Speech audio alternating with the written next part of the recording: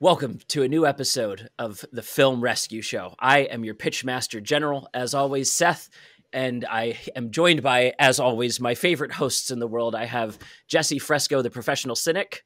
Hello, I'm here, and for this final episode of Film Rescue, I am properly stocked. Cheers, buddy. Cheers. Oh, man, this is a real... I thought this would be an easy one to go out on. After rewatching, I'm like, oh, this is going to be rough. This is going to be bad. Up, bro. You fucked up.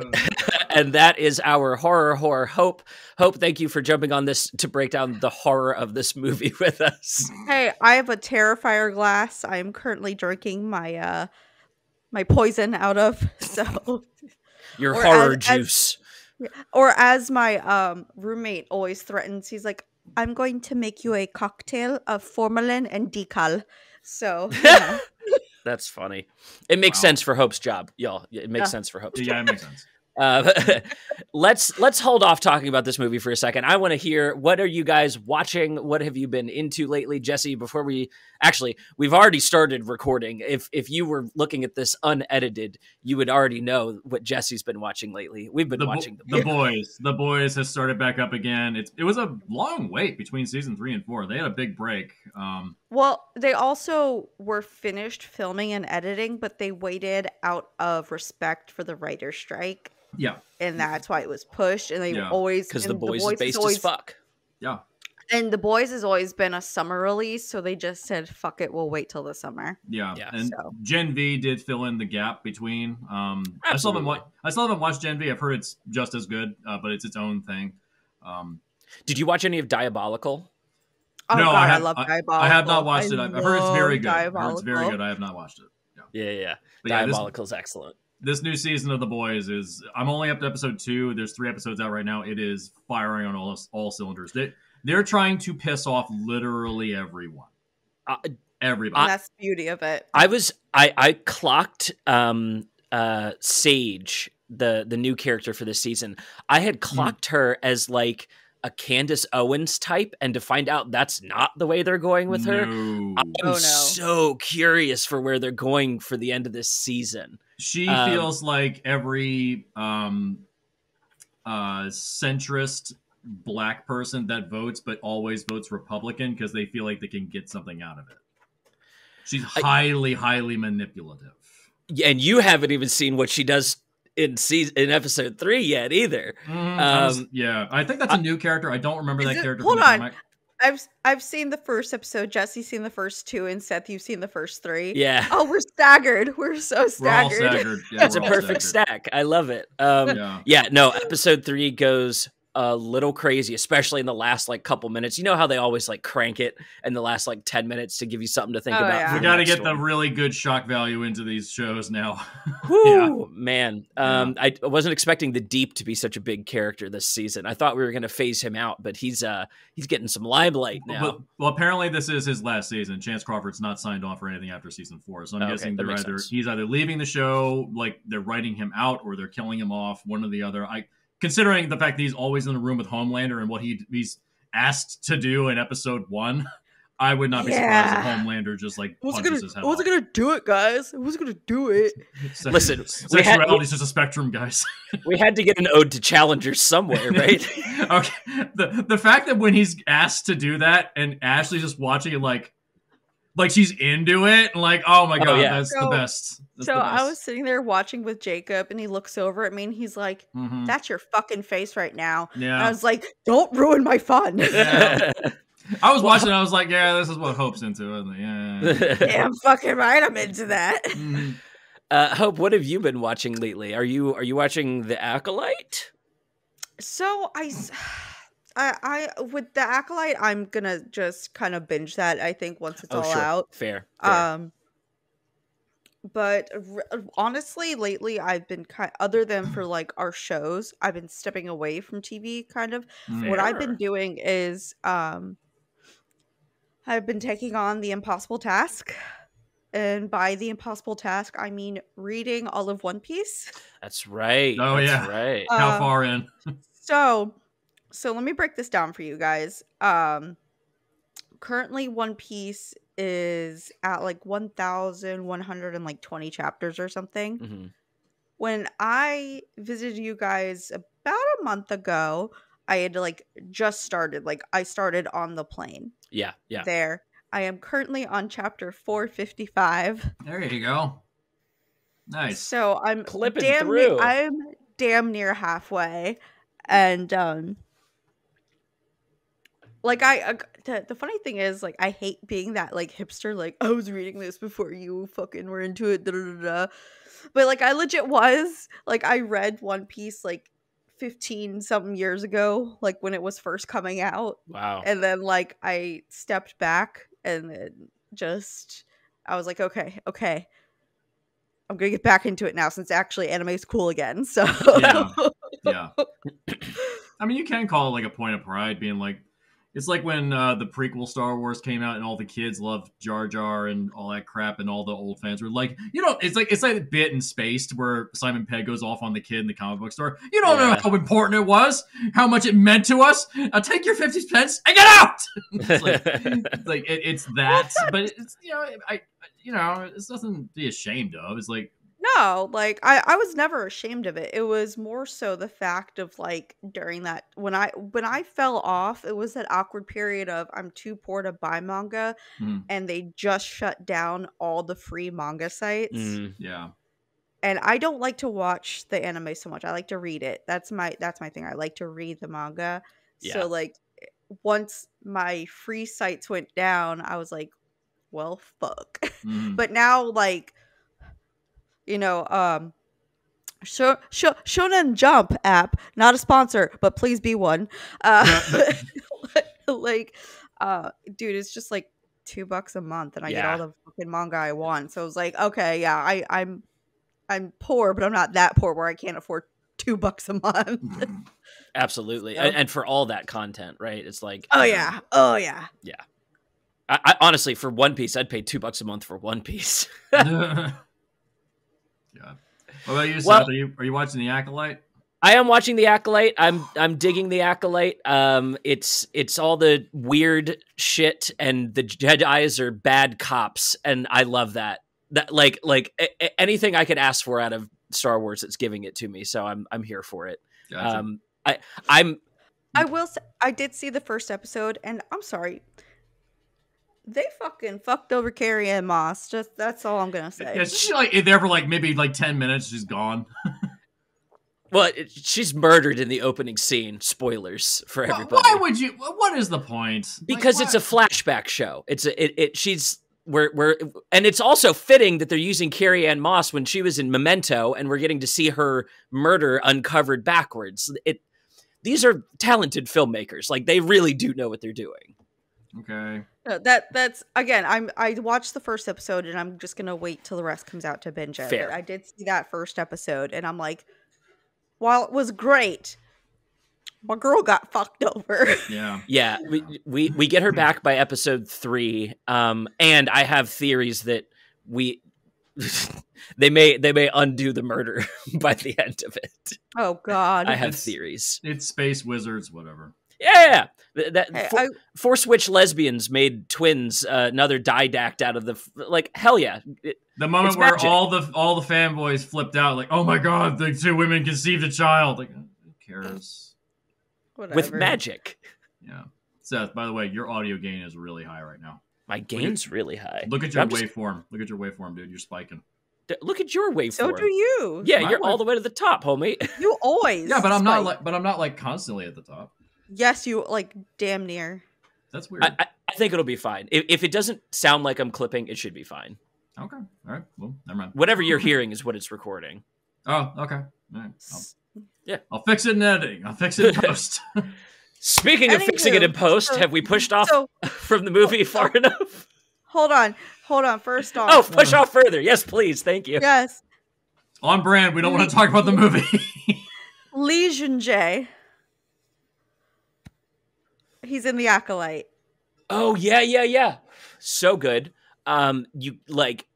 He's bringing a softness to the Jedi that we've not seen before. I think Yoda is intentionally obtuse, and so he's giving us what if Qui-Gon Jinn was Yoda? And I love him. I adore that man. I am so excited that he's breaking into more like like he learned English just for this. He like learned it in like 3 months. Wow. I mean, it's not perfect English, but like goddamn, Sure. like learning any English in 3 months, like he's like Star Wars? Yeah, I'm going to learn. Absolutely. So all I can think about is Mark Hamill talking about how unreadable Star Wars lines can be too. So that's a thankless job to learn English to do these like difficult to read lines. Yeah. It's like Chris Lambert in Highlander. So it's like Chris Lambert in Highlander, where he didn't actually speak English. He spoke French. So he had to learn his lines. He had to learn his lines phonetically. Yeah. And so he was saying words, but didn't know what they meant. So that's why his performance in that first Highlander is a little off. Stilted, yeah. Stilted, strange delivery. The accent goes up on the wrong words. Like, this because he doesn't speak English at the time. Now he speaks English just fine. Right. Our Squid Game boy, though, he did it in 3 months. That's wild. Yeah. Huh? Isn't Squid Game season 2 supposed to come out this year? Yes. I think so. Nice. It is. Yes, I've been missing it. I love that man so much. And the fact, like, I was like, my Korean boys, he's making headway. So like, so many people are into, like, K-dramas and stuff, but, like, you don't see too many, like, Koreans breaking into, like, American Hollywood. So I was like, my Korean baby, he's making waves.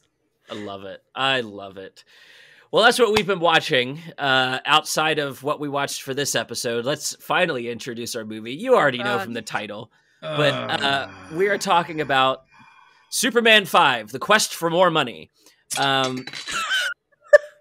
Superman.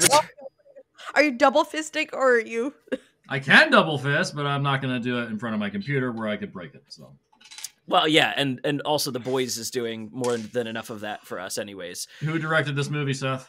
This film is directed by an abuser. Cold hard text straight out the front. Bryan Singer is as we've learned, rapist, child molester, not a great human being. Also starring an abuser as our antagonist. Not Brandon Routh. He's the only one that escapes unscathed. I love Brandon. I said as our antagonist. I was to be clear. You scared me for a second. I was like, I love Brandon, my baby. Yeah, this. Why the fuck is this on the slate? Hey, why are we talking about this? Last episode of Film Rescue, ongoing at least. No more cape shit. Last one. This is. I thought about this. I think this is because we didn't do Tenet. So this is our Tenet might return and let's clarify this now. Like, this is the last ongoing episode of Film Rescue. We're not going to do seasons after this because I'm sick of watching garbage. Everybody's sick of it and it's killing our schedules. Go to our Patreon and give us $1 a month, and then you can tell us what to watch on Film Rescue. And that is the only way Film Rescue comes back, is on the fucking Patreon. We have guaranteed 2 episodes for Patreon coming up at some point, but not anytime soon. This is going to take a break after this episode guaranteed wraps up. By Jesse, because I would rather laser my eyes out. But one of them is 6 hours long, and the other one is Madam Web. So 6 hours right now. 6 hours right now. Shut the fuck up. We may still get a third one. You shut the hell up. Anyways, so the reason this is on here is because I'm gonna take another sip right now. So anyways, it's here because this isn't, despite all the people involved in this isn't the worst movie ever made. This isn't the worst Superman movie ever made. Also true. But I would argue... Damn near, but no. I thought it was interesting because it's indicative of being a reaction to the Donner stuff and also indicative of reaction to the canceled Tim Burton movie from the 1990s. If you want to know more about that, go watch the documentary. Nick Cage shit. The documentary, The Death of Superman Lives, is on YouTube right now. It's on there for free. Somebody uploaded it. It's never been taken down. It actually looked interesting. I don't know if it would have been a good movie, but it looked interesting. If you're curious why Nick Cage was at the end of the Flash movie for no goddamn reason, this is the reason. That's why. And this film was a reaction to all of that. Like, let's ignore all the weird stuff and just make it as bland, safe. They went with Kevin Smith and went the opposite direction of Kevin Smith and Nick Cage. It's as far in the opposite direction, and then you get to the film after this, which is Man of Steel, which is also a reaction to this. Mm-hmm. So every single film post Donner has been a reaction to the previous one. The only one I'm hopeful for is James Gunn's, because it's apparently a completely new thing. Totally our new. Savior. Our savior. Yeah, not James Gunn, our savior. I have the only thing I think they're pulling from is the John Williams Superman theme. That's it. Everything else, new stuff, new design, new style, everything. Which, like, how much is that a testament to John Williams' skill that we cannot lose that as our Superman theme? Oh, because John Williams is the man. Yeah, it's so strong that they tried to make a new one for Man of Steel, and we've still seen Henry Cavill with the John Williams theme in this universe. Like, yeah, it's like actually, I said this. That's before. A strong arm. I said this years ago. No, go ahead. No, so if you go on YouTube right now and look up John Williams is the man, there's a guy who made like a video. It was supposed to be like hype for the new Star Wars, which was at the time episode 3. I want to say it's an old video. It's an old video. Yeah. But he makes this song, but he does it in every single John Williams format. So he did it like he did Jaws, he did Superman, he did Indiana Jones. Like he did it all the themes, but he's singing this Star Wars song with it. So good, such a great testament to John Williams. Look it up, it's fantastic. I think I've seen that before. I think I know the video you're speaking of. It is excellent, and like it's crazy. It's an old video, so it's been circulating. Yeah. I'm like, it's crazy how all of his themes stack on each other so well too. Yes. Like E.T. I remember E.T. being in that one. Yes, it was. Yeah. Mm-hmm. Mm-hmm.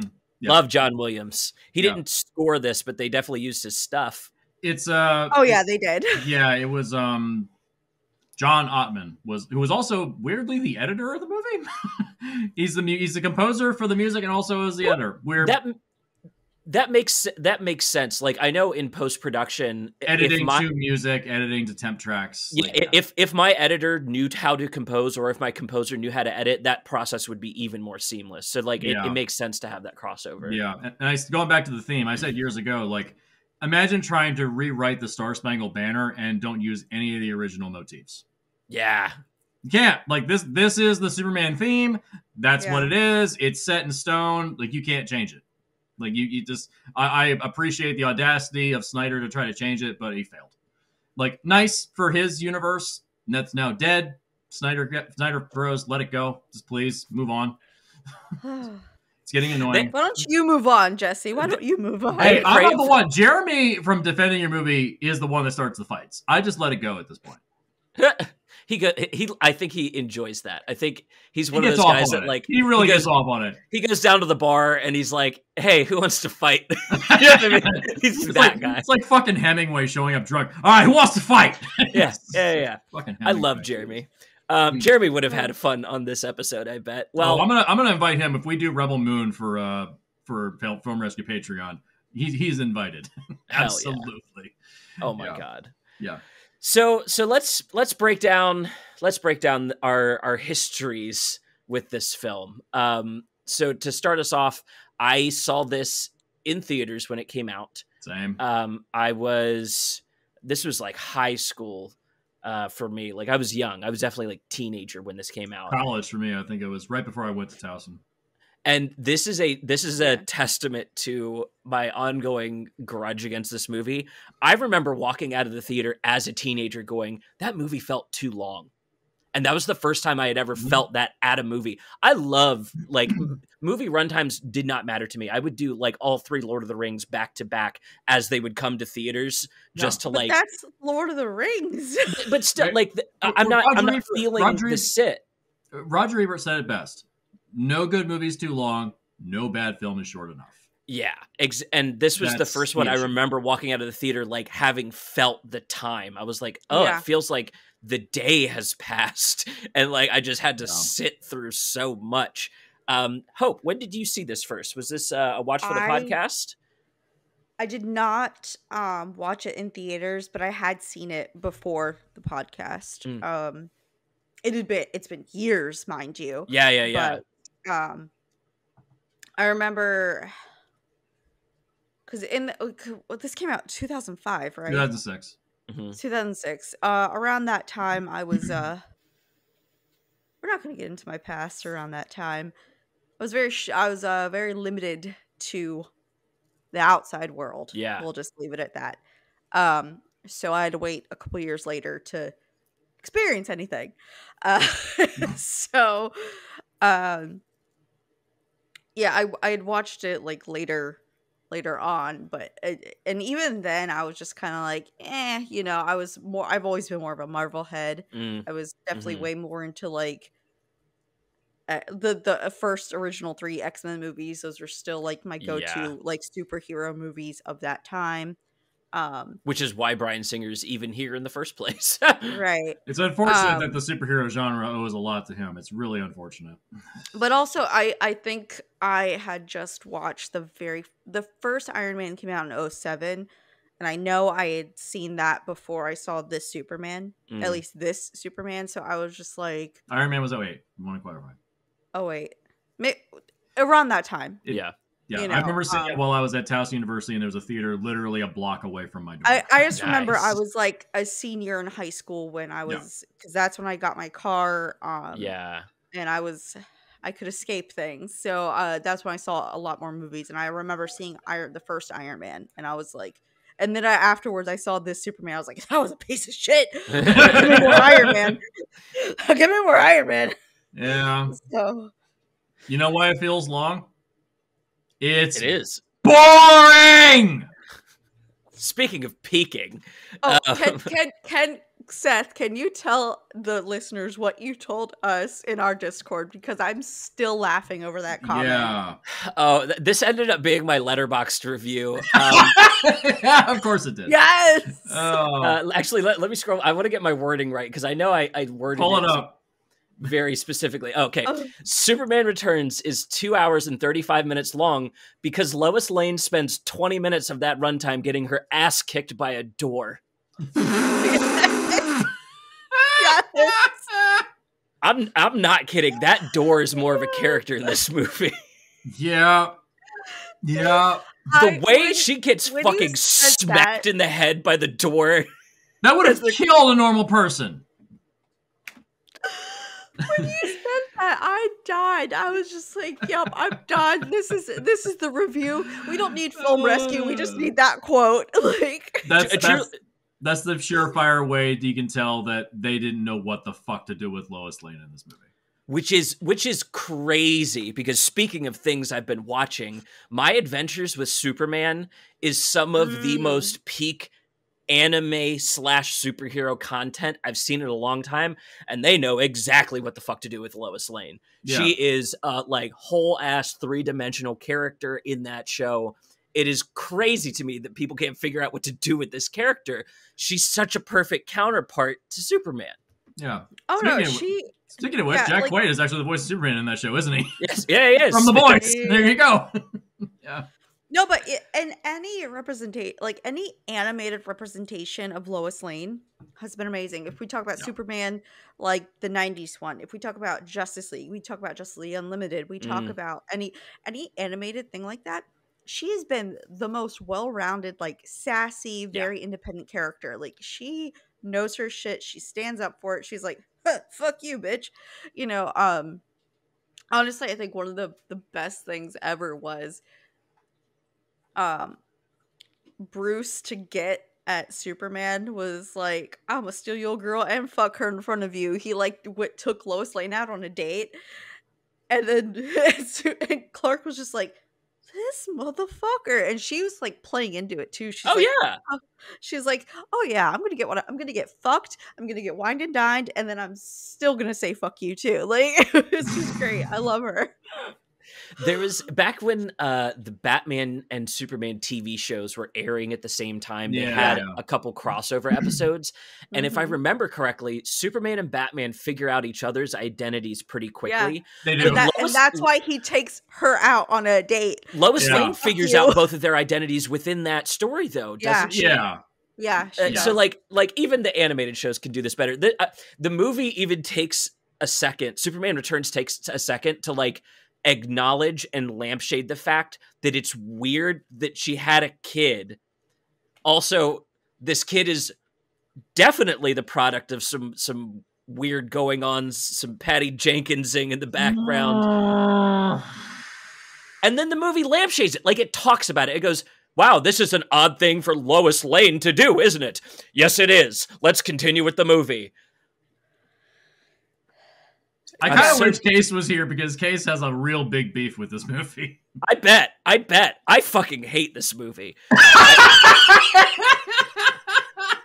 don't hate it as much as you do. It's not awful, but it's really we're in the positives.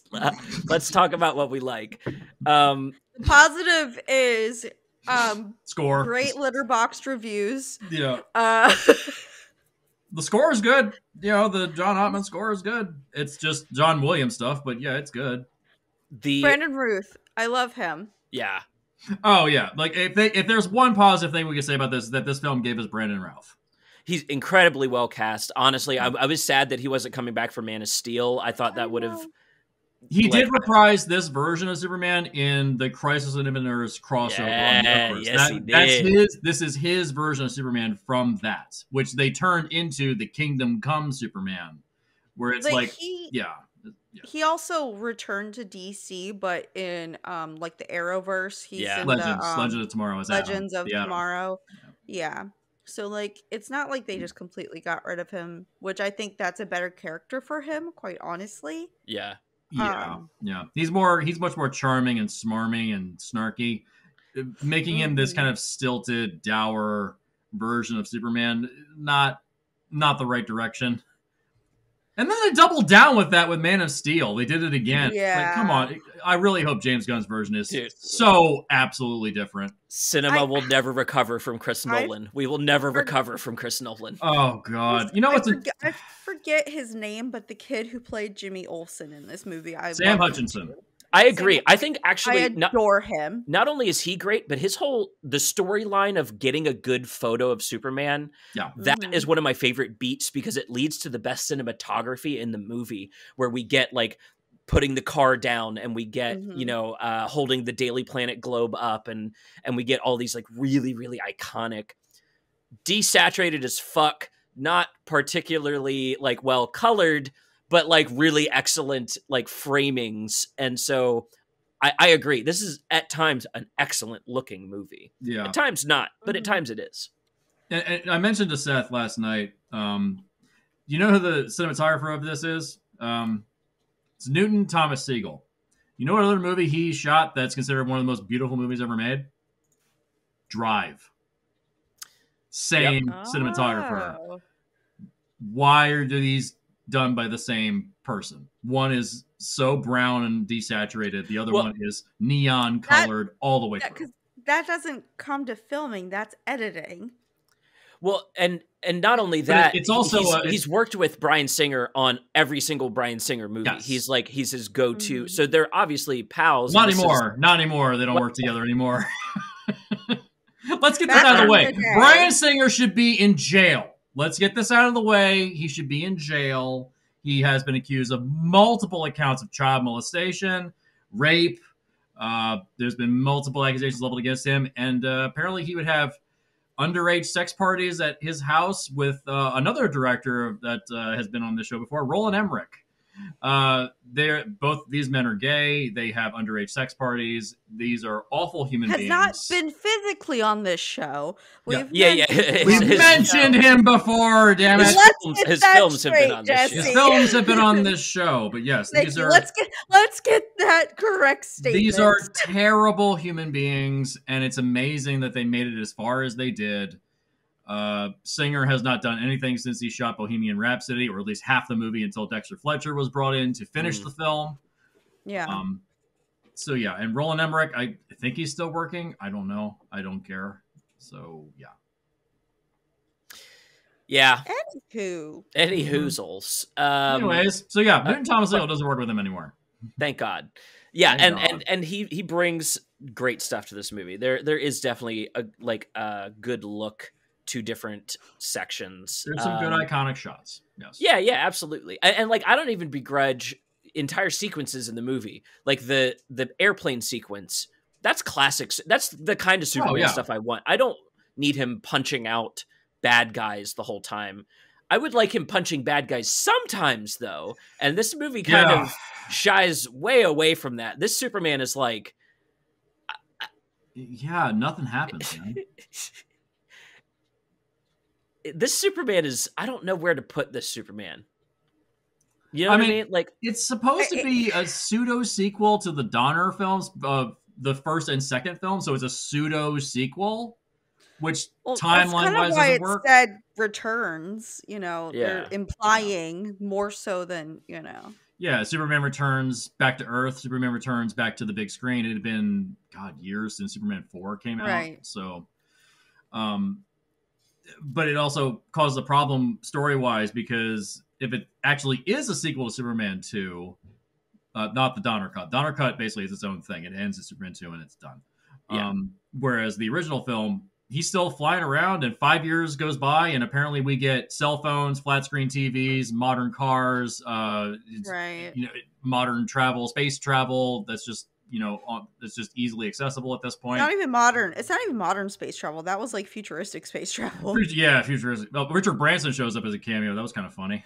Yeah. That's cute. Yeah, one of the few rich people that I'm thinking is maybe a decent person, but probably has some shady shit in his past.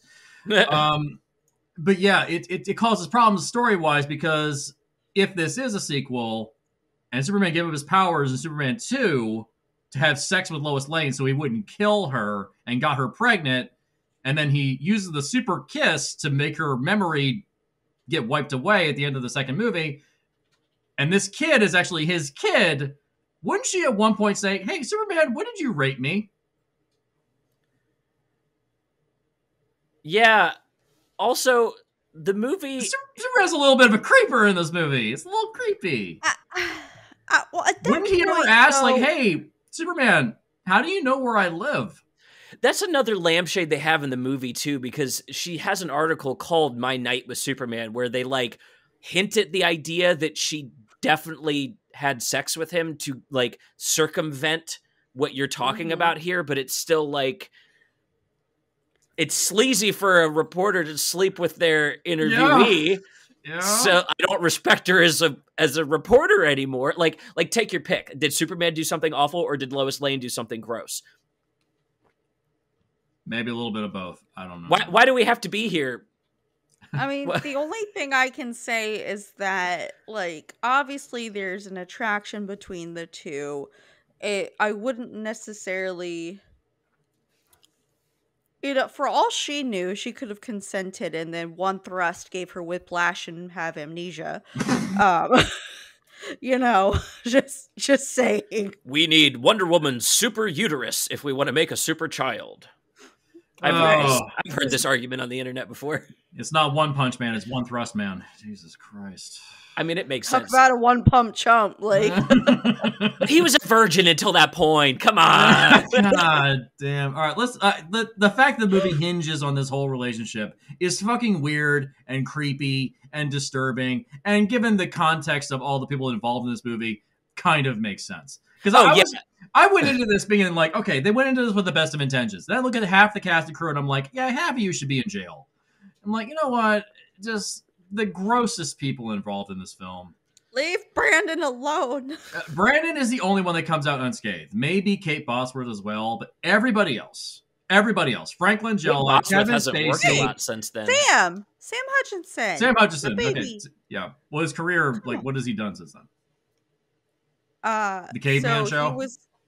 Remember that? Well, he was in Being Human show, which yeah, that's right. He does a lot of voice acting. He was in Fanboys.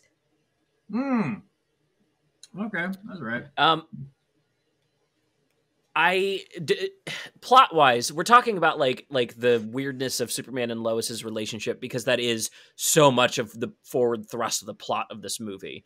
It also a lot of the reason why it drags. What about this plot do we want to keep, if any, for our rescue? Are we doing a page 1 here, or are we like, is Lex Luthor's plan to make a new continent? Is that? Oh my god! Oh god! Fuck off with this landmass grab shit. They did. Not only is it from the first movie, but also it makes no fucking sense. First off, I don't like this version of Lex Luthor. Yeah, I don't like him either. Lex Luthor is supposed to be like suave, very independent, headstrong, like self-assured. Like he could be the force. He's continuing Gene Hackman's version. That's what it is. I don't know. I just was not a fan at all. Putting the actor who played him aside, right. I still did not like the character, how he was written. Yeah. No, I'd like to remind the audience, because it was a rude awakening for me. I had not watched this since the theater, so rewatching this for the podcast, I forgot that this movie opens implying that he's been fucking an old woman to get her fortune. Yes. Why? The dentures in the cup had me screaming. Like, I was just like, what is happening? Because the same, I hadn't seen it since like, 2008 or something. I was like, what is happening? What the fuck is happening? Like, come on. Starts on a bad note.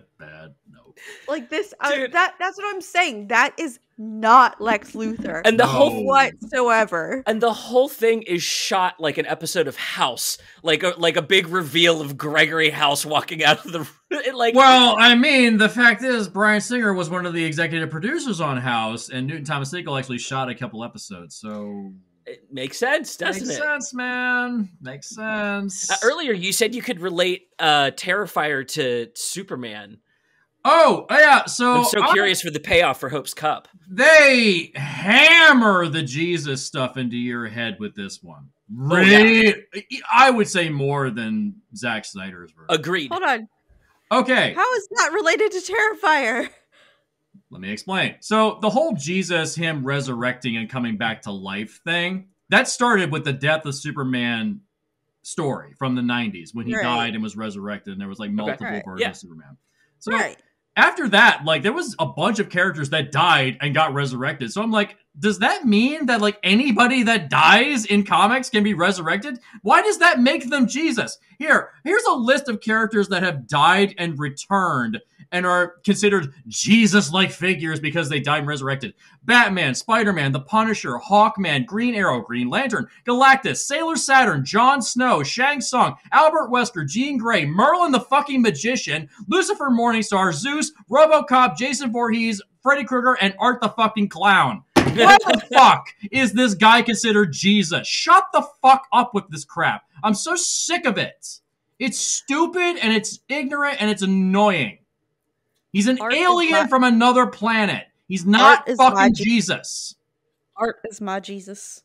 God damn it. Just because he got resurrected does not make him fucking Jesus. Oh, we gotta add... my Jesus. We gotta add Deadpool to that list now. Deadpool, yeah. It just... Okay, so I like what you're hinting at here, Jesse. I like what you're landing on, because there is the... hinting or screaming? Well... I was being ironic. I got one more to go. So there's the Donner Golden era of Superman, where I do get the Jesus aspect, because he works miracles. You just said not 5 minutes ago that he gave Lois Lane a super kiss. That is actually in the comics. It is his powers from the 70s through the 80s. They kind of like would add a new thing. Like he works miracles. Like he literally works miracles. Like I get that comparison. As we get into like the new era, and I think of like the Superman TV show starting this off and launching us into the like Zack Snyder era. That is like wrestler Superman. I gotta say one thing. Because it's been my trend lately to piss Jesse off with Pokemon. So we can say Superman is the Pokemon Jinx because she has an attack called Lovely Kiss that confuses a person and makes them forget. Superman reading through his Pokemon deck being like, I wonder if I have that power. Oh, let me buy this TM and use it.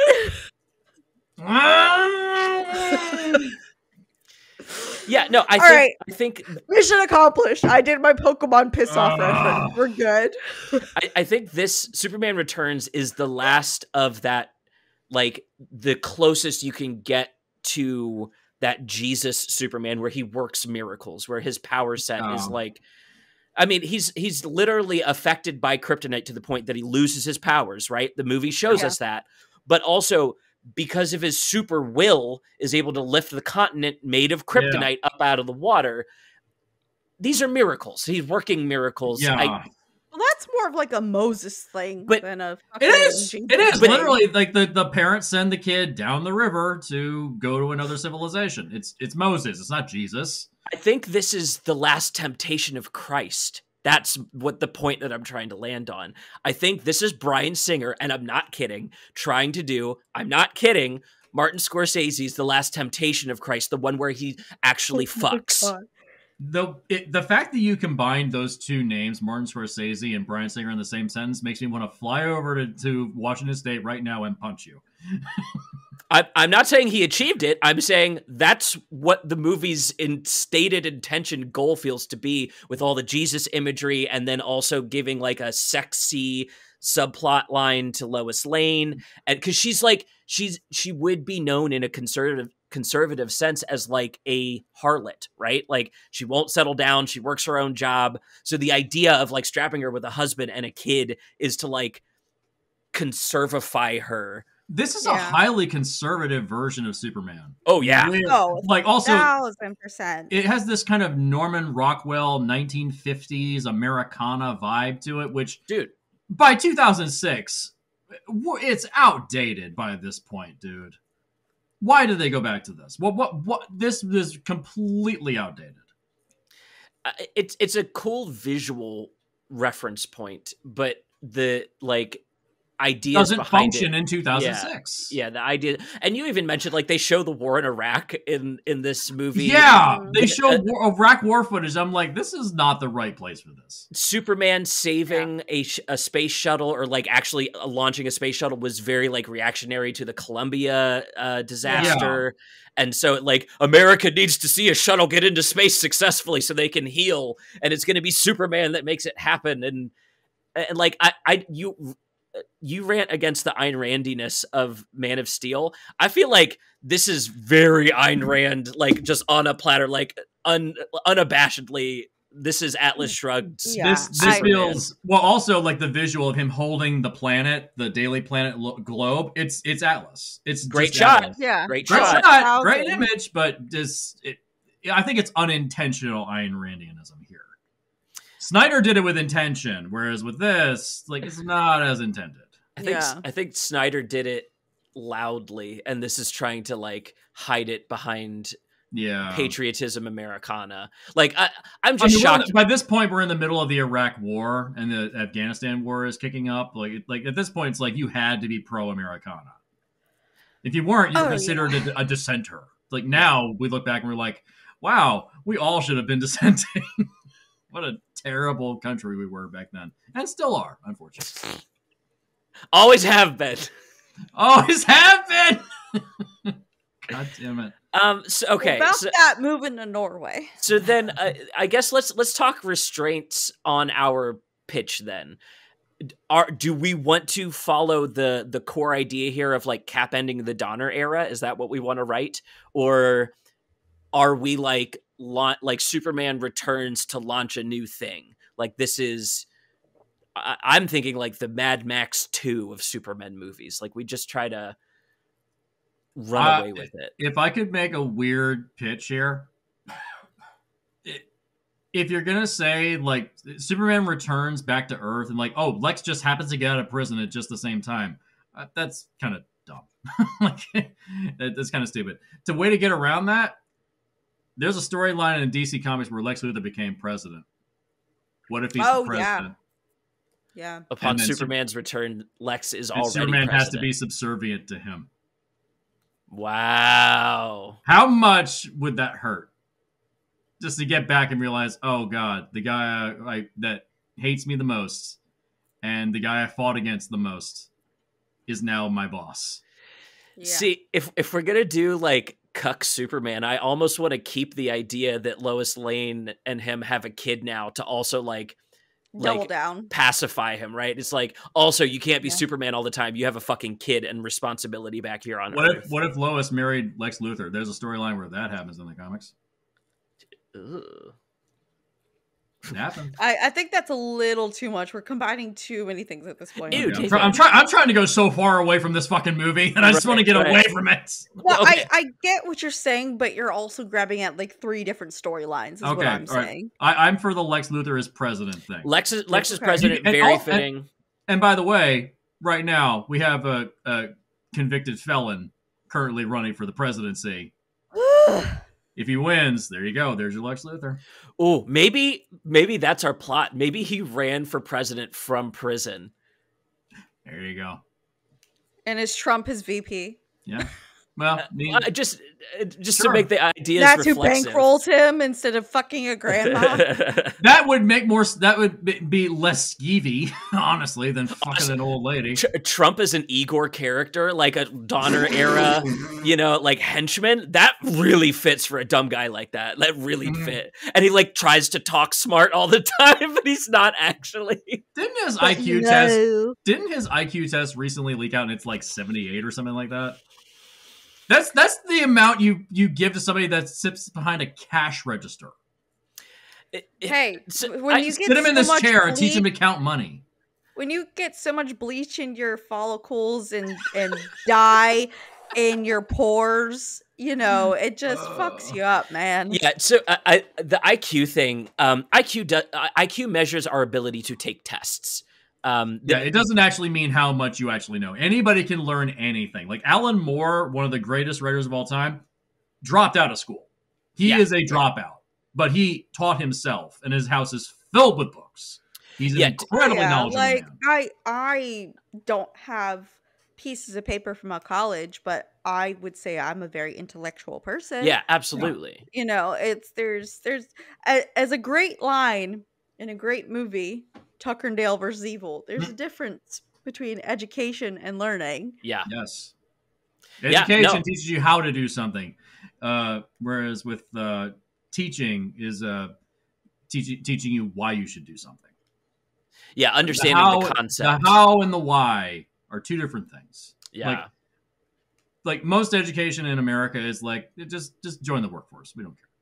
We don't get yeah. Can you repeat things back to me? Can you repeat things back like a parakeet? If the answer is yes, then yes, you have a job. Damn. That's America. Okay, so let's run plot points that we don't like so we can avoid some pitfalls here. We all rewatched this for the podcast. What was your buy out moment? Because I want to promise the audience, I walked into this ready to defend this movie, knowing that Jesse was likely to be the cynic on this. And you can't. I don't have much to defend here. I'm grasping at straws. A lot of the push of the storytelling is emotional, and so it's hard to unwrite that. When the reasons they bring out the seaplane at the beginning of the movie is because the fiance is going to need it at the end of the movie because he's gung-ho enough to just fly out to sea. Also, that's not how that works. You have to log your flight. You can't just have a plane. Anyways, my grandfather is one of the greatest pilots of the nation. He's taught me how to fly, and every bit of that, I was like, that's wrong. That's wrong. Yeah. That plane ain't going that far. That is a little tiny 5-seater seaplane. That ain't going that far. Yeah, right. Oh, and by the way, with Lex's plan, not only is it dumb, you're going to kill off anybody that would be a prospective buyer for your new continent. And by the way, your continent looks like absolute ass and nobody would want to live there. Yeah, it's like wildly uninhabitable. Like I love no food, there's no trees, there's nothing. It's a rock. Well, I guess he was just going for like, well, if people want to take the moon, why not just a random piece of land? Yeah, this plan is dumb. Despicable Me, I feel like, has a better villain plan. Wow, that's harsh, but probably accurate. We get the shrink ray. We get it. He shoots out the moon, and then the puppy. Wait, the what? That shit works too, by the way. He does go through on that plan. Yeah. Yeah, I agree. I think like the visual that we get for it is ugly. Like we're not. Yeah. I want to see old Krypton. I want them marveling at the architecture of it. That was ancient... a deleted scene. It opened with him going to Krypton, and then they said, "Oh no, it doesn't work. We don't need it." Like, no, I want to see it. Well, I'm saying like I want to see the like continent thing look like old Krypton. Like, instead of it looking like a barren mass of like crystals. Like an evil. Where's his hideout in the Arctic? The Fortress of Solitude. Yeah, like an evil Fortress of Solitude. I wanted it to show like Superman no here. Yeah, I wanted to show the majesty of like why planting the crystal is a good idea. Like ancient armories opening up, and there's like Kryptonian technology that they can use to fight Superman, and like really up the ante at the end. Sorry, fuck all of that. Can we just say like, fuck Lois Lane, fuck Lex Luthor. I want to see his travels to Krypton. Yeah. Oh, by the way, the video game does that. If this show had a Pee-wee's Playhouse buzzer, Hope just hit the buzzer. Yeah. The video game has all the shit that was cut from the movie. Anytime a movie pitches a better movie in the first 5 minutes and then skips it to show you the rest of the movie, boo! The opening fight of that game, you get captured on the way back from Krypton back to Earth, and you get put in a gladiatorial arena to fight other aliens for, was it Mr. Mxyzptlk, I think is what his name is? Yeah. A weird little squat alien guy. Yeah. Like, that's the opening of your movie. He's an interdimensional being, not an alien. I don't give a shit, Seth. The fact of the matter is, in the DC universe, there is a plethora of universal aliens. Like it's not like most things where like I'll mention X-Men 97 and X-Men the Animated Series real quick. Like when they go out into space, it's primarily just with the Shi'ar Empire, and that is it. You know, but like with DC, there's within all the shows and comics, they've gone to thousands of different places, you know, so they can literally just grab randomly and be like, boom, done. That's a story. You know, there could have been 1,000 different things. Even if they didn't do Apocalypse or if they didn't do Darkseid or, you know, there's so many different things they could have done because, dude, if he had a Superman Lobo crossover, fuck, that would have been amazing. This is before the time when they said they wanted to do a big universe. This is before the MCU was what spurred DC to do theirs. This is my dreams, damn it. This is my dreams. If you want more explanation of that, go back to watch that documentary, Death of Superman Lives. Kevin Smith is at one point going to possibly run a DC cinematic universe. I know. At one point, he was going to do it, and then he saw the responsibility of it and said, "Yeah, I can't do this." Yeah, he was in his wake and bake era. He couldn't do it. Yeah, he was starting out as a filmmaker. He's like, "Yeah, I can't do this, guys," because the executives were like, "Why are we always just using Batman and Superman?" It's like, by the way, Gotham gets mentioned in this movie. That was kind of cute. Yeah. I was like, "That's cute." Like, oh, Superman dropped in to help out. It's like, okay, fine. But it doesn't really. It didn't really kick off until the MCU. So Right. Prior to this, it was just Batman and Superman. I get that. Like, I get that. But if we're just throwing out ideas and the fact that he mentions Krypton, oh, my trip to Krypton, you know, I want to see it. I want to see it. That's my dream. You know, if we're gonna talk about it. I think I got the pitch.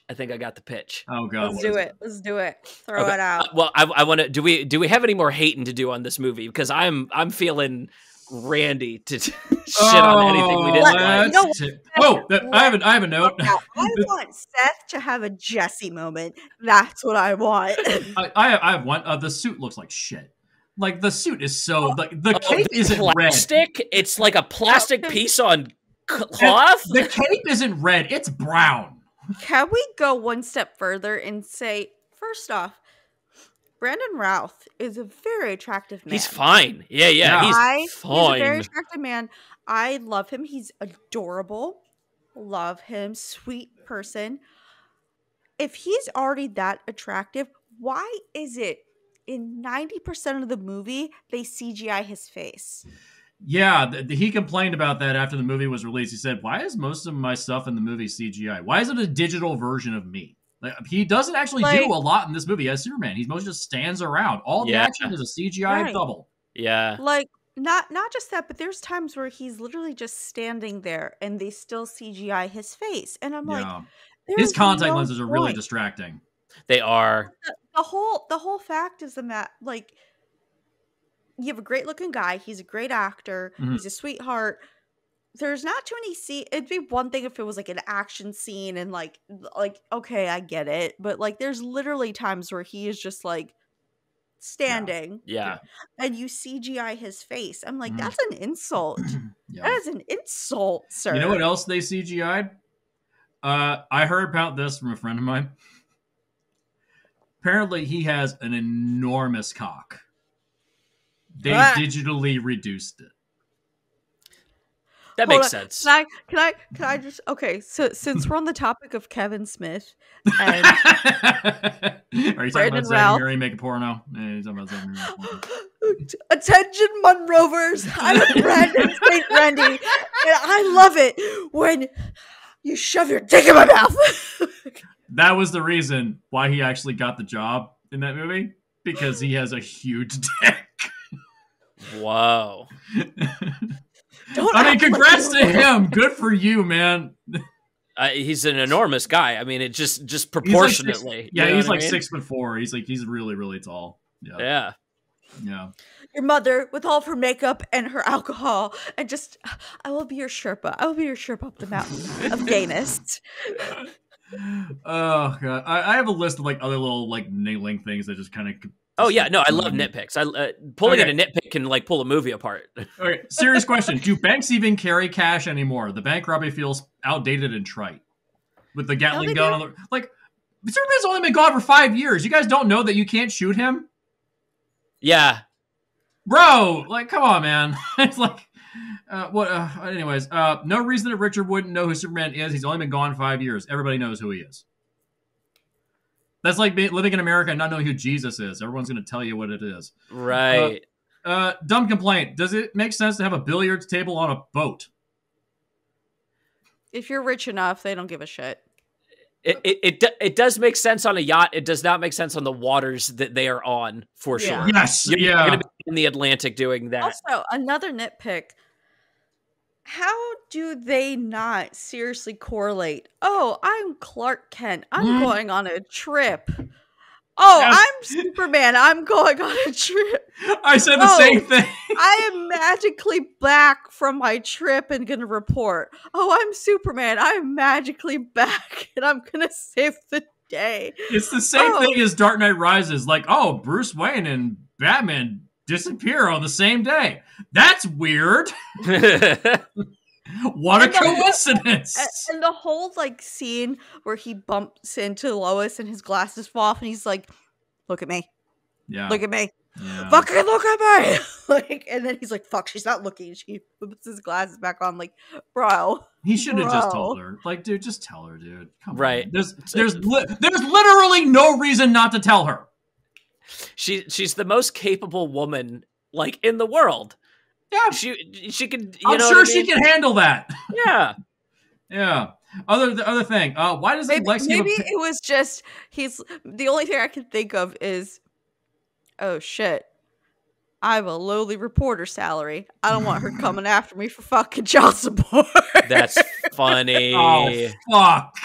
Earth problems combined with alien problems. Superman's life sucks. Oh, great. Superman's a deadbeat dad. Great. His child support gonna kill me. God damn it. All right, what else is I more guess American I guess I actually have to fucking write some fucking stories. Right. Oh. What else is more American than a deadbeat dad? Jesus Christ. All right, so why doesn't Lex keep a pair of kryptonite brass knuckles on him at all times in case Superman wants to throw down? Why don't they actually fight? Come on, man. Like, give him the Kryptonian armor. Give him a set of brass knuckles to beat the fuck out of him. Lex should do it himself. Brandon Routh didn't want Kevin Spacey touching him. Yeah, Lex Luthor should do it. Cal Penn should beat the shit out of Superman. Cal Penn should not be in this movie. First off, I was mad at that because I'm like, Cal Penn is here, and they like made him there. Yeah. Dude, okay. Honest feeling, Cal Penn would play a badass Lex Luthor. Right. Yeah. Like, right. Yeah. That's what I'm saying. I was like, what the fuck? I was like, you give this great actor like nothing to do.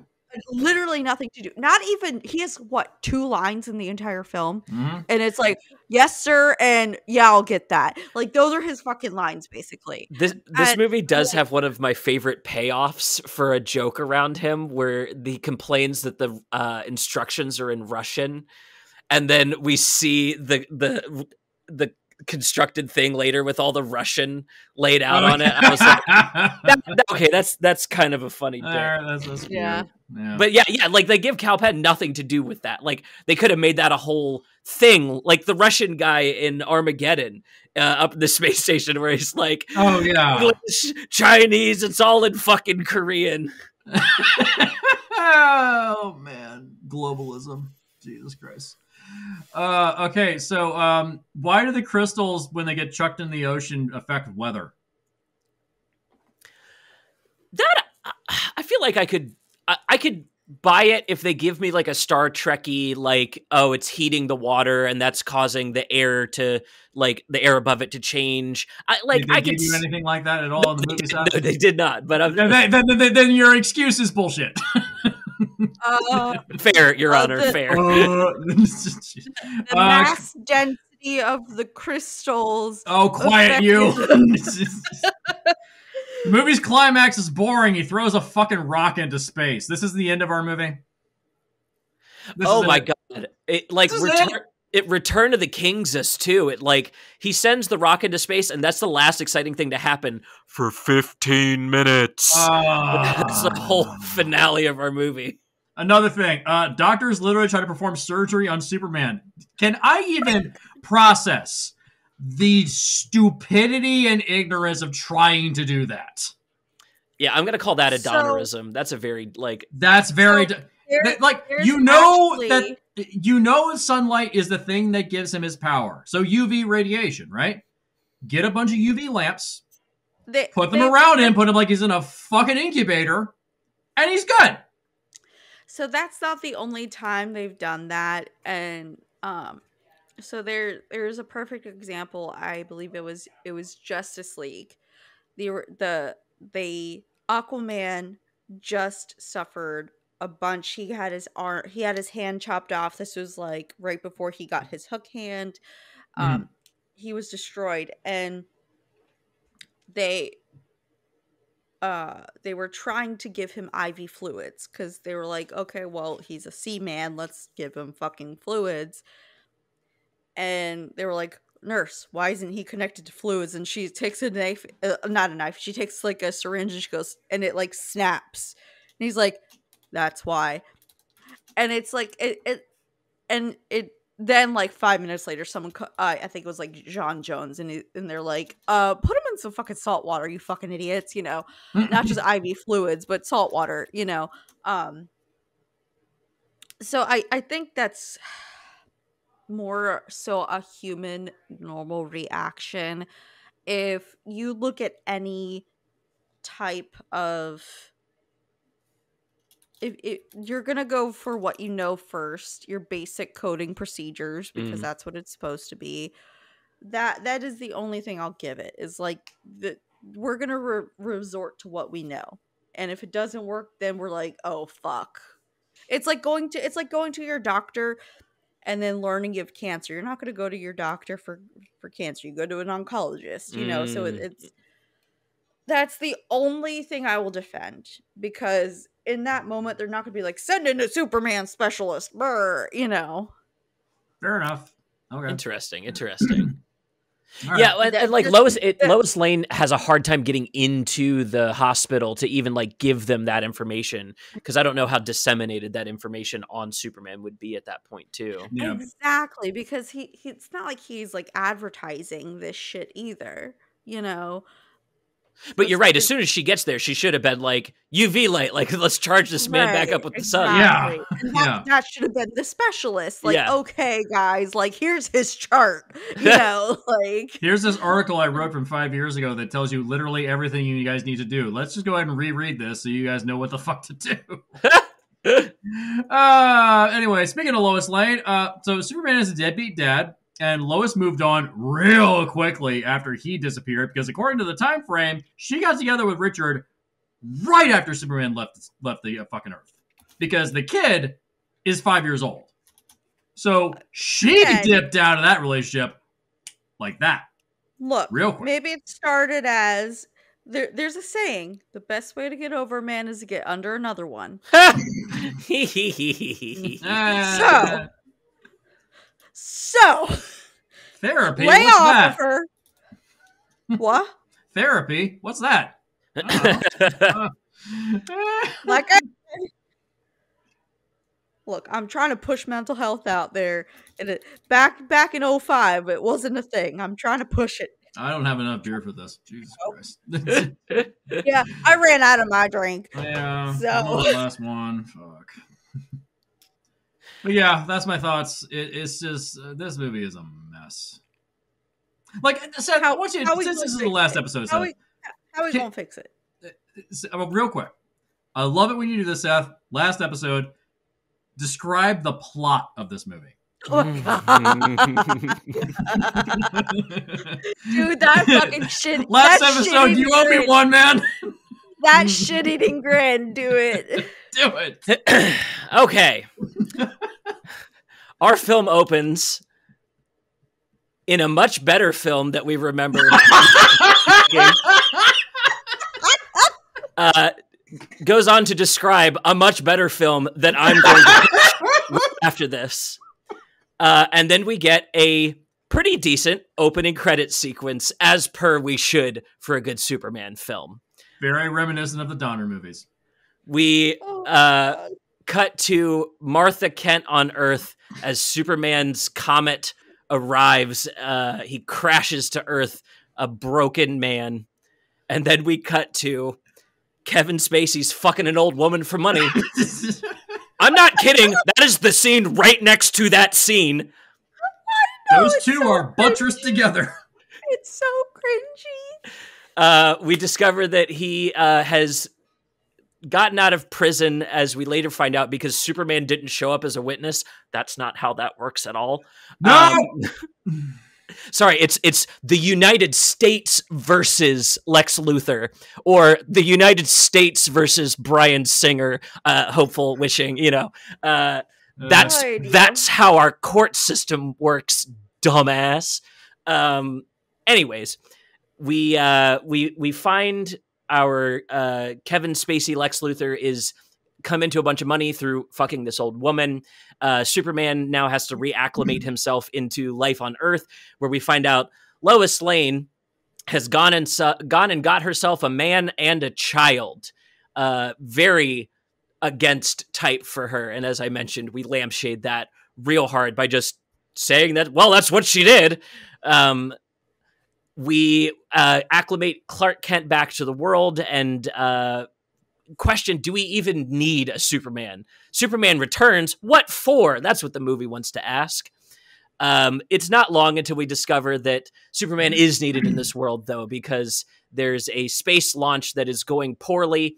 All eyes are on televisions. We are getting reminiscent of 9/11 and the Donner cuts as well. Like, that's kind of both in there. It's a little cool. It's a little everything. Yeah, a little bit of everything. Superman flies in to save the day, and Lois Lane, of course, because she can't do nothing for herself.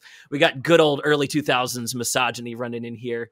The good old days. Stars and pearls. Oh. Yeah, the good old days. So now we arrive at the major conflict for the film. Superman and Lois Lane don't get along with each other. I'm not kidding. That's the central conflict. Why? Why don't they get along? Well, they don't get along because Superman feels he's owed that pussy. And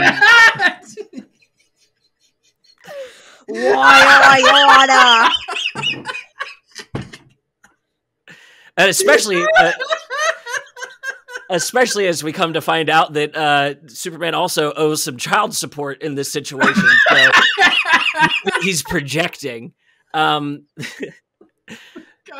Lex Luthor at this point reveals his plan by dunking some cool crystals that he stole in a night out on the town.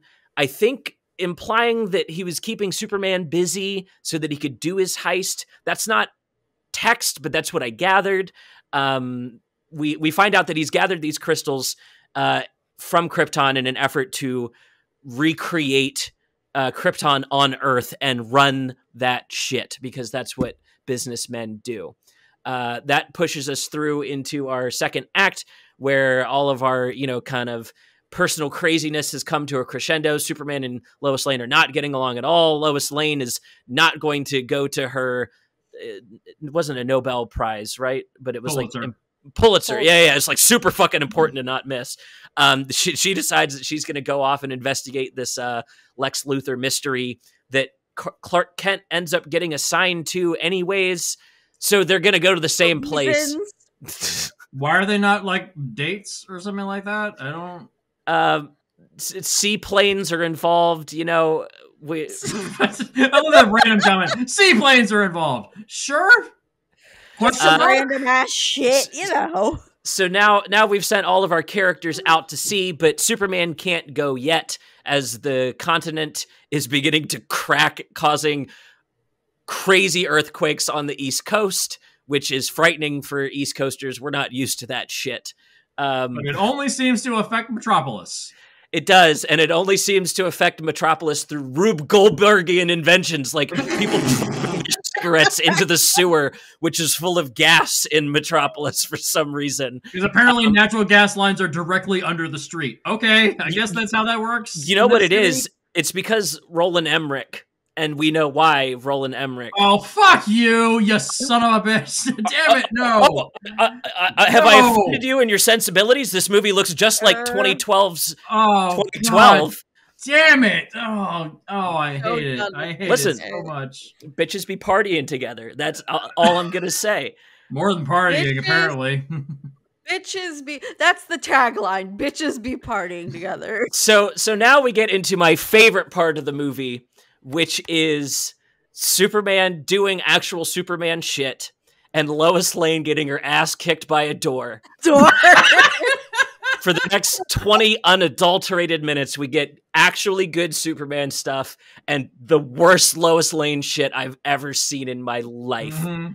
I'm not going to lie, her and her son and the henchman playing the piano and her sending the fax, cute. There's a nugget of gold in there, and I'll give you that. Can you send a fax from the sea when there's no Wi-Fi? It would have been a satellite fax, like on a ship like that that's being sent via satellite. Yeah, that makes sense. Yeah. So because it was being sent, watching this, I was like, oh yeah, that's right. Fax machines were a thing. Yeah. Why is she never that? Well, and they call out a kid has a fucking cell phone at the beginning. Why is she not texting? Yeah, why the fuck is she not texting? What the fuck? It goes to satellite anyway. It would solve problems for Superman too quickly. Oh, god damn it. Continue. So the results of Lex Luthor's plan are coming to fruition. We see our continent growing under the water. It split the continent and sent Superman off. It's now risen up so high that it's lifting the boat up out of the water, giving us more Roland Emmerich style Day After Tomorrow shit.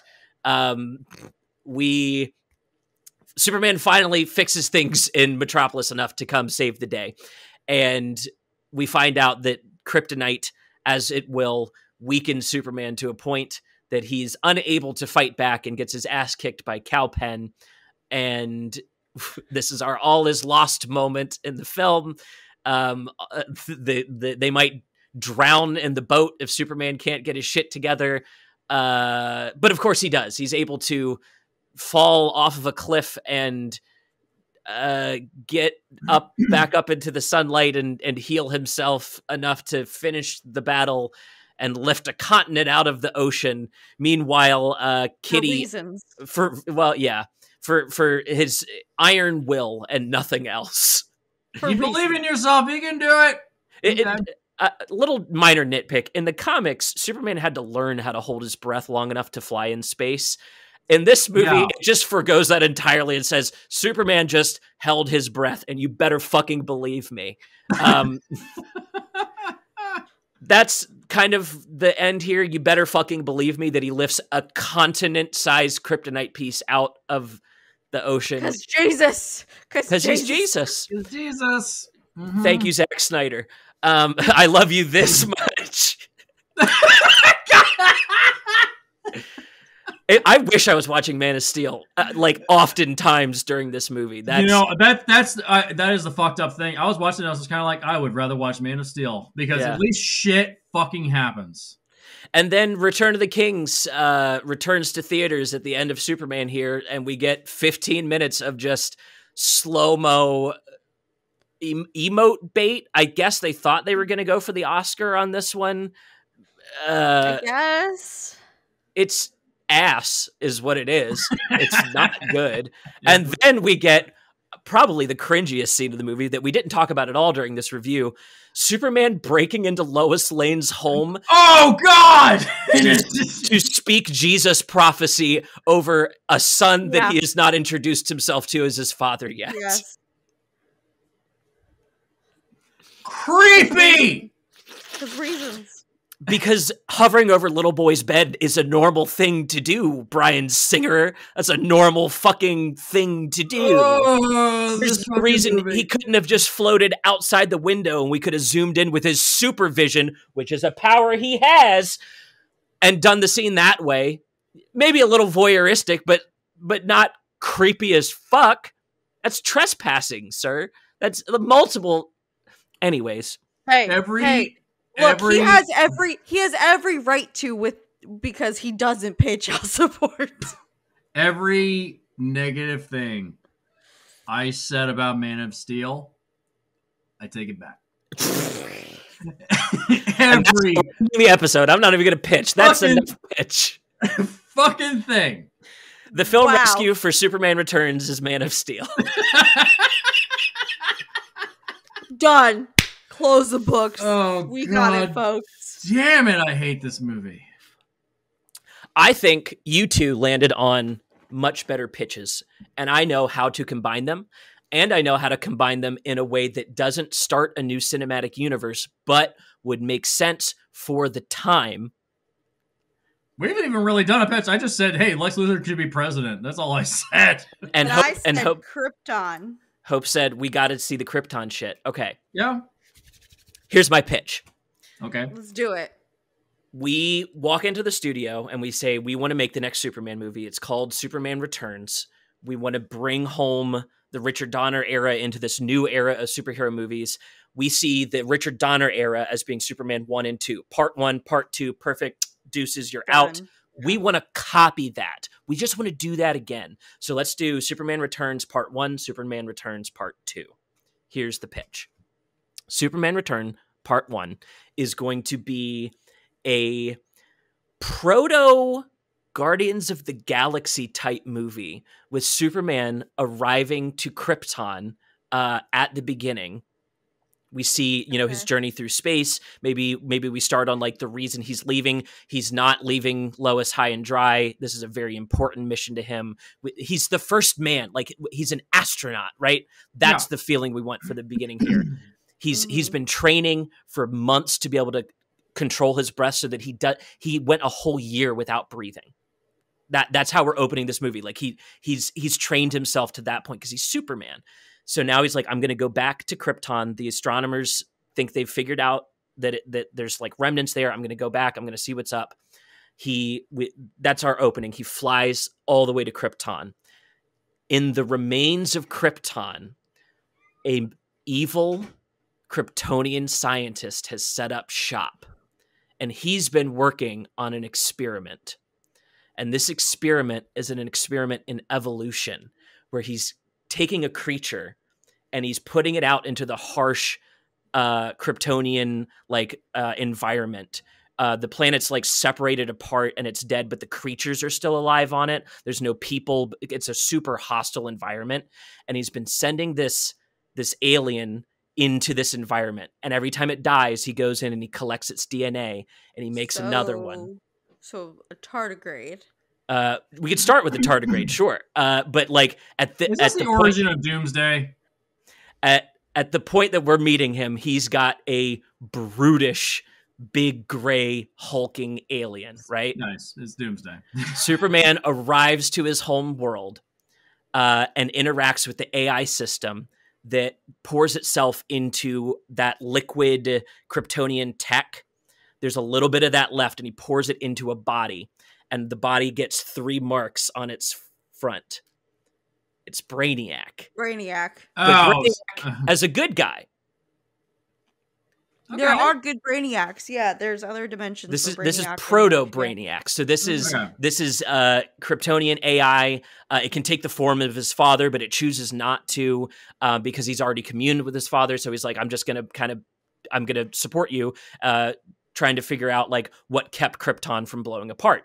Turns out it's this mad scientist, and this is where we get the first fight of the movie. And when I tell you Superman gets his ass kicked, I'm telling you, Superman gets thrown into another solar system. This alien, because there's no yellow sun in Krypton. This alien's not to be fucked with, and we prove that quick. As he crash lands into this other solar system, we find out that he's crash landed on the Hawk planet, where Hawk Girl, I forget the name of the planet offhand because I'm not looking at my notes. Hawkman and Hawk Girl are who he runs into on their home planet. Thanagar. There you go, Thanagar. Thank you. Thanagar. So he's crashed onto Thanagar. They kind of like let him know like Thanagar's not doing super well. We're under this oppressive regime right now. It's the White Martians, and they're like trying to enslave our people, and we're trying to fight back. We have a yellow sun, so like Superman's recharging at this point, and they're like, we need your help, and we're brave enough to like help you if you can be Superman for our world. And he's like, my powers aren't fully back. I don't know if I can do this. We're going to need a team. So they start to put together a team of like alien interlopers. They run into Lobo, and Lobo joins the team for a price. Here's my man Lobo. The most disparate people you could possibly put together. They run into, he's got Brainiac with him, he's got Hawkgirl and Hawkman, they run into Lobo, they run into Martian Manhunter, who's on the run away from Mars. He's a man, like he's a general on his planet, but now he's essentially a street thief in space. They bring him onto the team, and then they find a Green Lantern in the middle of the movie, and they get him to join. I'm not sure if we do like an OG Green Lantern. Maybe we do an alien Green Lantern. Maybe we like Kilowog. Yeah, hell Kilowog. Yeah. Justice for my boy Kilowog. Yeah. Alien, yeah. So now we've got our 7 samurai together. Oh, you motherfucker. You're doing Zack Snyder shit better than he ever did. You son of a bitch. This is plot A. Plot B, on Earth, Lois Lane and Jimmy Olsen are trying to figure out how Lex Luthor is running his presidency campaign from prison.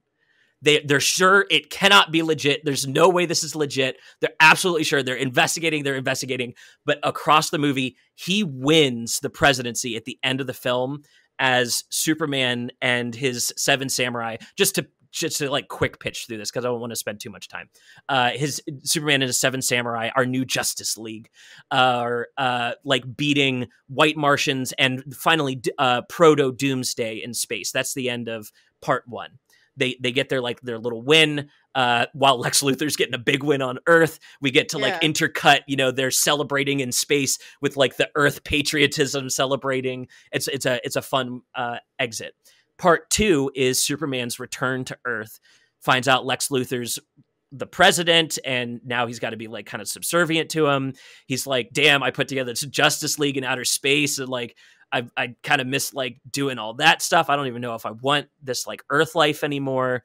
Lex Luthor's like I'm trying to figure out like what his plan would be if we don't do like starting a new continent. Maybe he's like trying to build a new planet or something. Maybe he's got a way to like. No. So he wins the presidency in order to kickstart Vandal Savage's regime. Ooh. What would his regime be? I don't know anything about Vandal Savage outside of Legend of Tomorrow. Vandal Savage, basically, so he is a character who he literally was a caveman, had radioactive from a meteor, and he lives forever. Like, he cannot die, he lives forever. And because he literally has the knowledge of the beginning of mankind, and he just like wants to rule everything.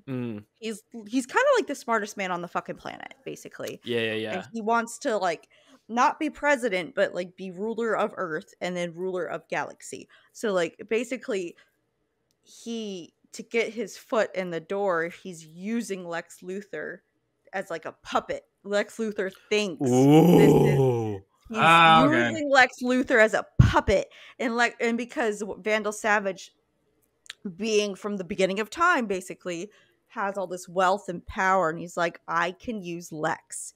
I will bankroll this fucker and have him be my foot in the door.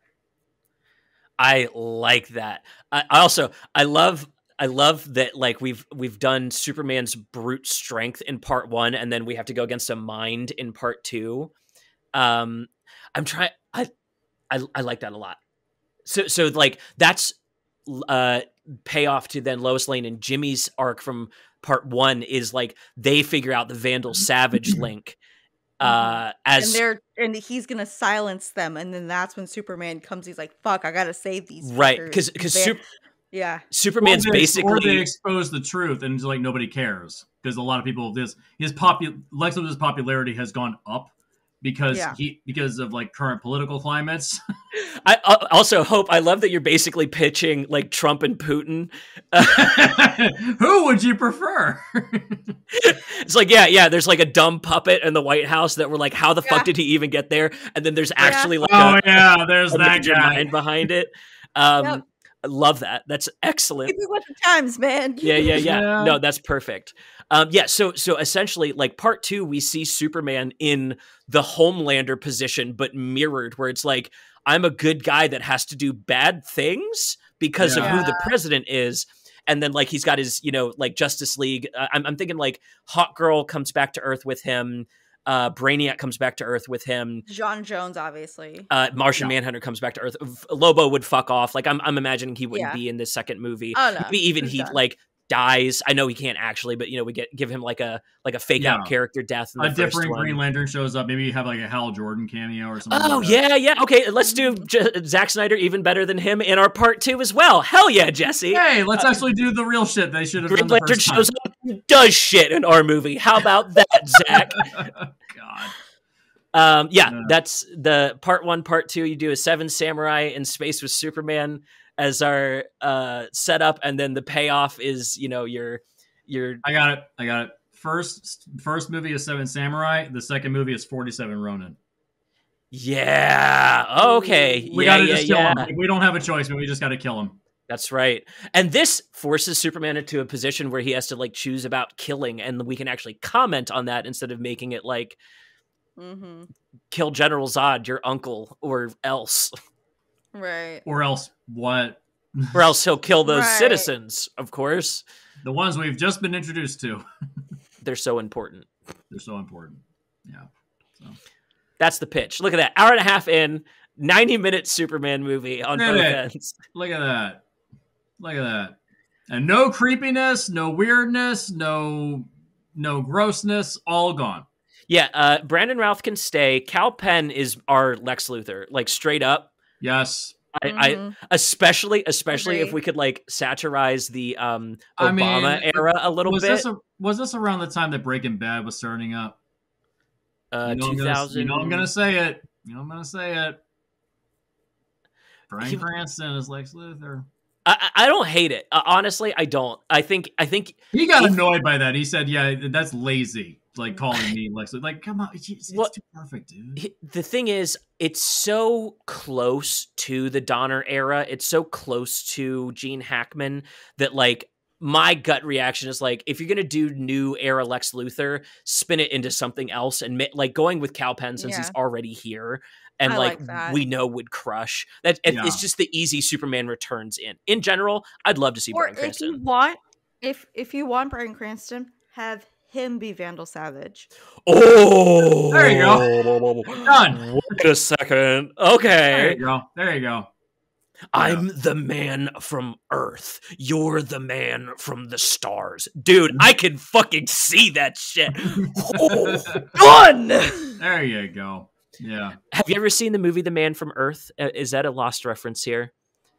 It's The Man Who Fell to Earth. No. There's a indie movie. It's like 8 actors in one room, and the plot is one of the characters is describing that he's basically Victor Savage, not in name, but he's like, I was a caveman, and then I like saw the rise and fall of different empires, and like they imply he might have been Jesus, and now he's like alive in modern times. It's the Vandal Savage story, but like condensed into like a little indie movie. It was written by Jerome Bixby, who conceived the screenplay in the early 1960s and completed it on his deathbed in April 1998. Wow, okay, that's fucked. And Jesus the movie's Christ. Like the movie's depthful. Like it's the kind of story that I would love to see retold, and doing it with Superman's excellent, and doing it with Bryan Cranston being the man from Earth. You know what I mean? Like he's lived through every era of man. He is the man. Like he is him. Damn, man. This actually looks really interesting.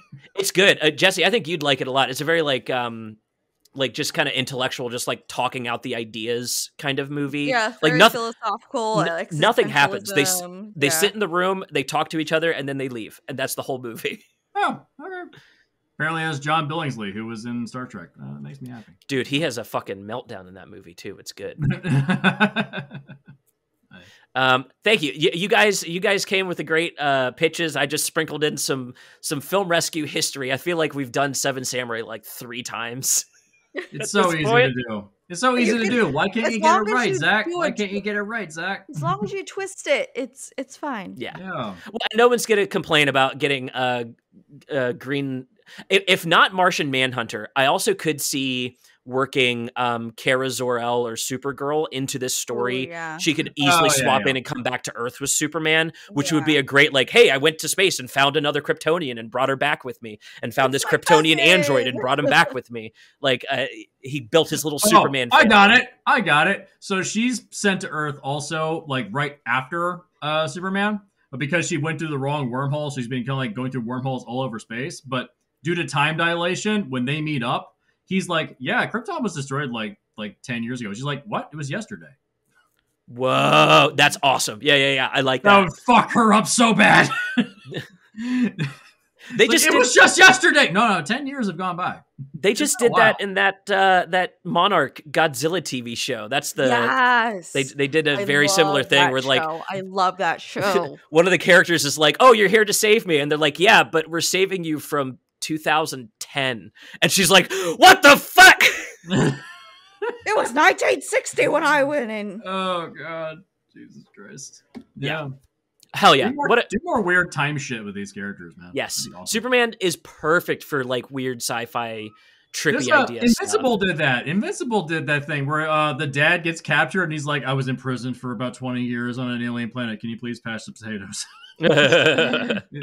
I think that's in the first season, as far as I remember. Is like the dad gets captured and he's like, I think it may have been cut from the show, but it's in the comics where like he's captured by like an alien race and in prison for like 7 or 10 or something like years. Omni-Man? Yes, Omni-Man. He gets captured and he's just like, yeah, where's dad? I don't know where he's been. And no one knows where Omni-Man's been. And he just like zips into frame and he's like sitting at the table. He's like, yeah, I was captured by an alien race and I've been tortured endlessly for days and days on end. Can you please pass the potatoes? That's funny. Yeah, I think they did. That was in the comics, but I don't think they put that in the show. Yeah, I don't think it's in the show because they as much as it's in the show from the comics, they cut a lot. Yeah, you have to. Very streamlined in the show. Yeah. Mm-hmm. Well, I think that's gonna be as good as place as any to wrap it up. We got Jesse to admit that he takes back everything he said about Man of Steel. I didn't mean it. I meant it facetiously. Rescind that before the end of the episode. Ed, we have proof. Yeah, I is this the worst Superman movie? I mean, Superman 4 exists. Oh, okay. Here's the thing. Superman 4 is so bad it's good. Like, and it's unintentionally that way. I don't think this movie has way too much intentionality around it to be this bad. Superman 4 is like goofy, like WWE shit that I'm here for. Like it's not super well presented. It's probably like the worst made of the Superman films, but this feels intentionally creepy and disturbing. Yeah, this feels like it really reflects the kinds of people that made it. Yeah. Unfortunately. Yeah. Say what you will about Zack Snyder's directing. At least he's not an awful person. So. He can be based sometimes. I believe in all humans' ability to be based, and that's what makes me like Superman. I think that's going to... I don't believe that about Bryan Singer, though. So, James Gunn, Superman. Are we hopeful? Yes. Oh, it's going to kick ass. Oh, my God. Yeah. It's still... It just annoys me whenever I see, like, all the Snyder Bros just will not shut the fuck up. They also it's getting beyond irritating. Like there's two people that currently exist that have been illustrated as looking like Jesus in modern day: Donald Trump and Zack Snyder. That's weird. I have literally seen creepy, fucked up, weird photos, photoshopped, both of them looking like Jesus. Yeah, I think. Why are these two people in the same place? This is my Jesus. Yes. Yes, Terrifier, Art the Clown. Why are these two people have like cults surrounding them? No, it's literally new religion. Like the reason they hate James Gunn is because he worked for Marvel and Marvel is woke. Like it's a brain worm. Like you can see the tapeworm. Troma. Yeah. Yeah, he also worked for Troma. As far as his Superman goes, I think if I had any doubts, Peacemaker and Suicide Squad, that pairing, he's going to crush Superman. He's going to crush Superman so fucking hard. Like, that is going to be such a great... it's going to make you feel like Superman is alive again. Like, I really, truly feel that because he's making that change with, like, characters like Peacemaker. Yeah. Peacemaker, on paper, you should not like this guy. Like, you shouldn't. And yet he knows... If I throw John Cena in this role and if I give him these kinds of arcs and this kind of writing, I love Peacemaker. Like, how could you not do that with Superman? Yeah. I'm all faith in the man to do it well. Yeah. Neil Gaiman said years ago, like, executives at DC and executives at Warner Bros. Were like, we don't know how to make Superman relevant. Neil Gaiman was like, you don't have to make him relevant. Just make him inspiring. There's a difference. Right. Yeah. Henry Cavill Superman, while I like him as a person, that did not inspire shit. That was not inspiring. You didn't feel inspired to throw logs through people's trucks after watching? I didn't feel inspired to be mopey and miserable when I walk into Congress to claim responsibility for my actions destroying a city. On that note. Anyway. I think that's going to do it for this episode. Thank you both so much for being here and slogging through this Superman slop with me. Yeah. Last episode. Thank God. End of an era, folks. Check out our Patreon for early access to our content. If you're watching this on YouTube, give us a subscribe down below. You can also follow, like, subscribe, comment. That's right. We love the comments. Stuff. We can chat with you in the comments. We're also on social media on TikTok and YouTube Shorts and Instagram. All of that's under our link tree. You can check all of that down below. Thank you both so much for being here. Thank you for hosting Film Rescue through to this super finale. At least it's a good pitch. Bad movie, good pitch. I love that pairing. There you go. There you go. I think that's been it for this show, for the Pitchmaster General and for Film Rescue. Good night.